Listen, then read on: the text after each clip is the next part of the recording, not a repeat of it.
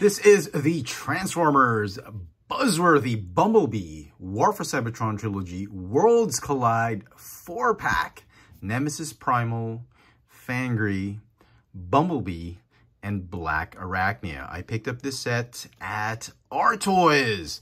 Let's take a quick look at the back of the packaging, looking absolutely fantastic. For this review, we will be focusing on Black Arachnia. Let's get her out of packaging. Here is Black Arachnia out of packaging, and again, oh my goodness, the figure looks great.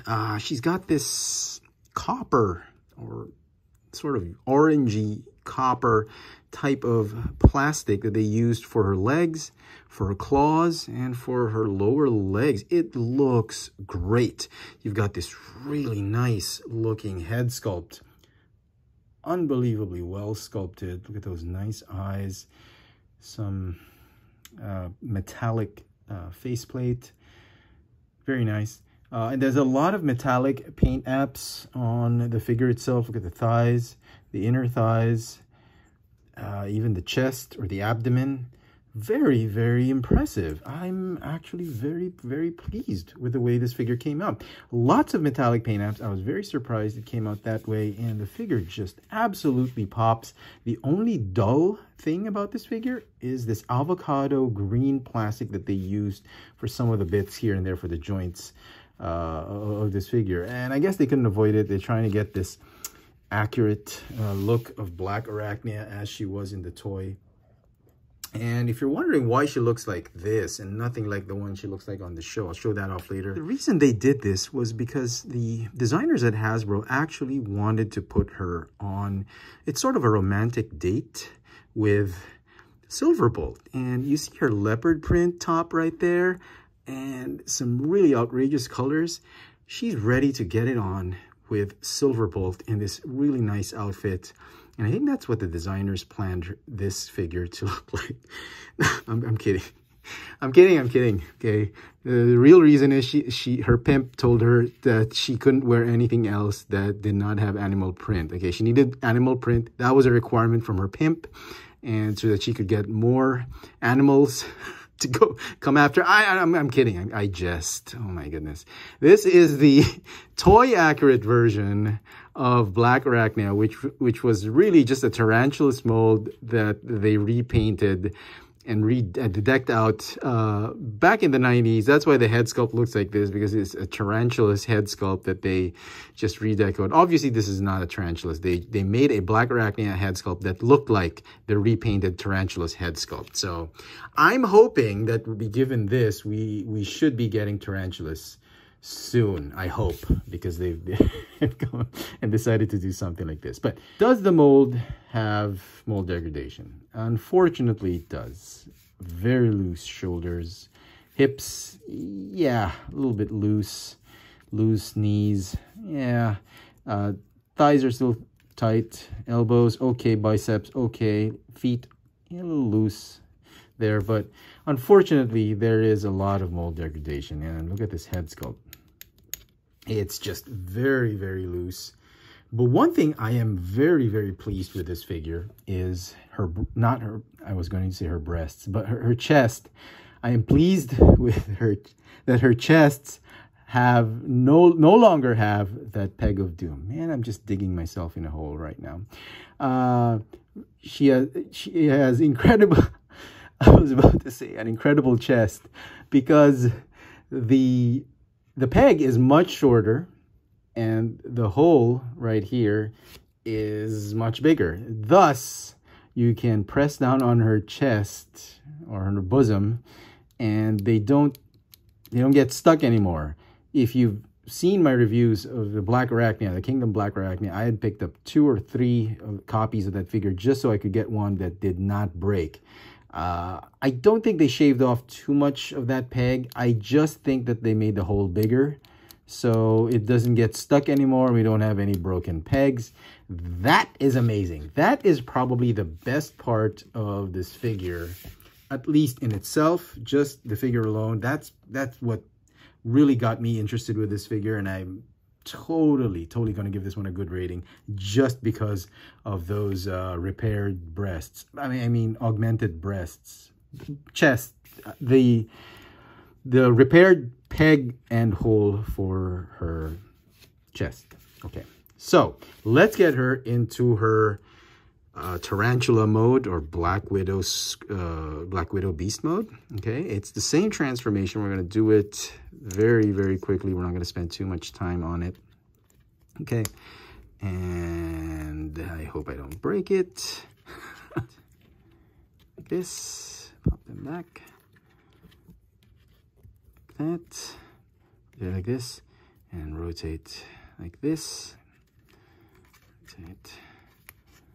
Okay, legs, I'm gonna go like this, okay, this,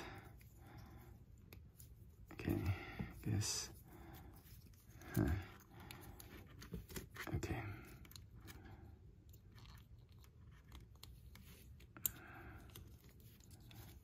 Okay, collapse those legs. Come on. Feels like you're gonna break them. So the knees are still pretty tight. So that's good. Okay.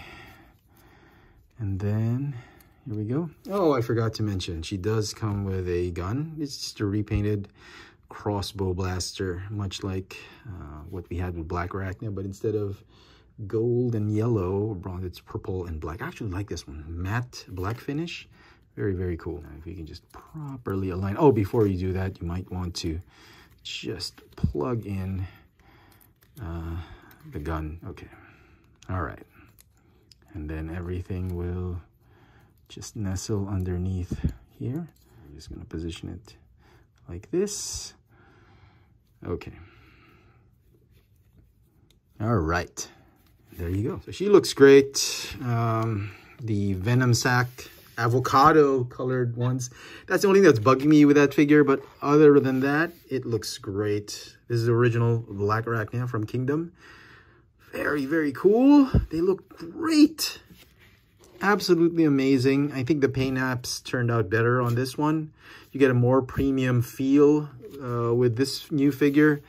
It's not show accurate, yes, I will give that, but suffice to say, I think they did a wonderful job with the redeco. Like I always say, you got to nail those new colors for the redeco to work, and it absolutely works out for this new Black Arachnia figure. And here are both Black Arachnia figures in their robot modes. I wanted to go back to the robot mode because one of the biggest reasons why collectors are after this particular figure, out of all the figures in the entire set, they want this figure for the spider legs, and what they want to do is do a swap to make this one look more show accurate with the copper orangey legs instead of the black legs. And you know, looking at these two figures, I think this figure could benefit from the black legs. It could break that copper orange monotony going on in the arms. Instead of just avocado and copper, you get some black highlights. I think this figure is going to look better with the black leg. So I haven't done it. I haven't tried to do it. I actually don't know how I'm going to do it. I got a bunch of tools. We got a bunch of tools to help us out do this in case I break something. We got some super glue. We need to cut anything. We got a box cutter and all that. So we'll put those off to the side. I'm hoping we don't need them, but what we will do is remove the black legs and swap them out with the copper legs. So let's try this one, since also she's got some mold degradation and the joints are probably a little bit loose on this one. You could probably get less friction removing the swivel joints right here. It's not, but oh, okay, it caught me a little off guard. Okay, so yeah, that's it. Okay, and then let's see. Okay. Oh, okay. There we go. Yeah. Okay. And then, come on. Okay. It helps if you like twist it and pull. Instead of just pushing it out, you just twist and pull. I guess that helps a lot. Very slowly, very gingerly. Okay. There we go. Oh, cringeworthy, man. And then let's do that technique. If we can just twist and pull. Okay. Do the same on the other side. We can go twist and pull. Twist and pull. You don't want to break anything. Okay, so let's swap the spider arms. Let's start with the show accurate black Arachnia. I hope it's a good fit. I mean, sometimes, you know, even if it's the same mold, sometimes the way they've die cut the plastic, sometimes there's burrs and, you know, unevenness of the way they cut the plastic, so it doesn't always quite work out.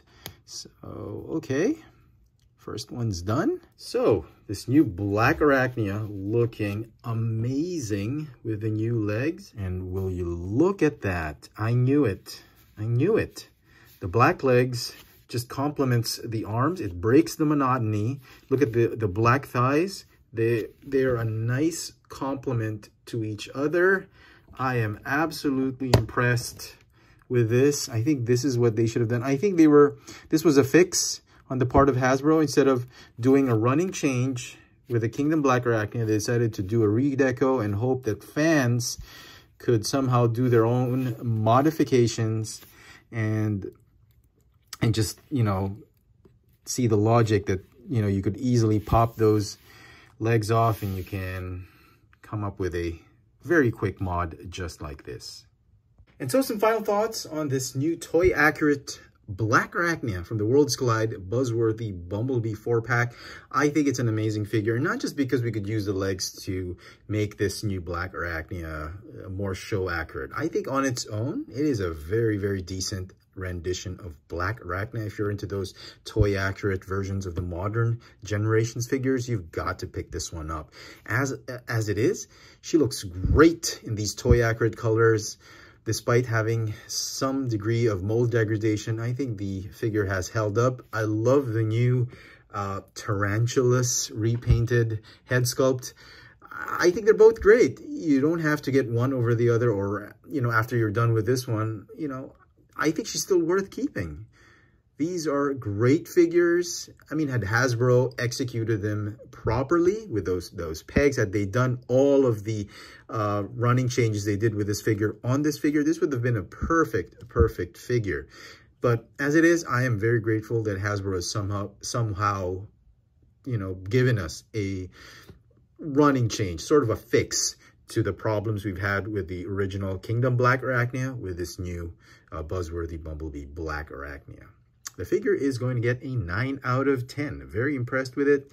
Let me know in the comment section, what do you think of this Buzzworthy Worlds Collide Black Arachnia? Hit that notification bell so you never miss out on any of my latest video reviews. And if it's your first time here, please subscribe. Thanks for watching.